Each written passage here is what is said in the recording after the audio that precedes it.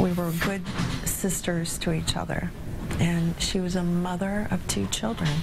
We turn now to a story you will see only on RTV6. 5 years after a central Indiana woman was beaten to death by her husband, those closest to her are making sure her life had meaning.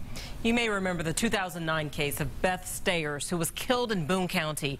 Her death inspired sweeping changes in the IU health system, with her colleagues vowing to save the lives of other domestic violence victims. Our TV6 reporter Chance Walser joins us live outside Methodist Hospital with more on how Beth is still motivating the people she left behind. Chance.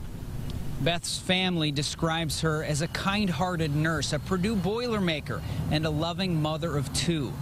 Now they say she's the silent voice fighting for victims living in abuse. Details of Beth Stayers' 2009 death are tough to hear and hard to forget. Then 32-year-old Michael Stayer beat her to death with a hammer as their 5-year-old son looked on. The 2 had been divorced less than a month, but even before that day, her family saw signs of trouble. He was very emotionally and verbally abusive to her, that she just shielded so much from the family. Before her death, as a mother of 2, Beth worked as a nurse at IU North Hospital. Since her death, her work family has created Beth's Legacy of Hope, a program now celebrating its 5th year. It gives nurses mandatory training on how to appropriately and sensitively screen and respond to patients who might be victims. It's a simple question of, are you safe at home? And that starts the conversation. If someone says they're not safe at home, obviously there's multiple reasons why they can't be safe, but we know to dive deeper into those questions. Program coordinators say hospitals like Methodist are to be a safe haven for domestic violence victims. Beth's face and her tragic story are to be both a cautionary tale and an inspiration for others.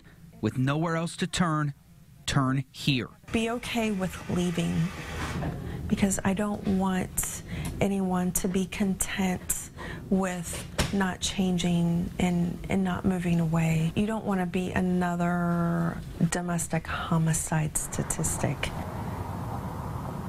Beth's Legacy of Hope started in August of 2012. It includes training for all new hire PCAs and RNs.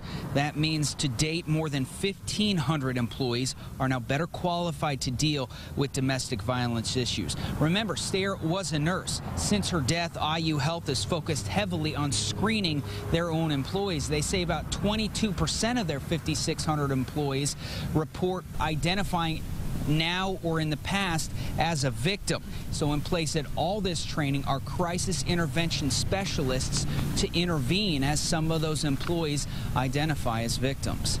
Live downtown tonight, Chance Walser, RTV6.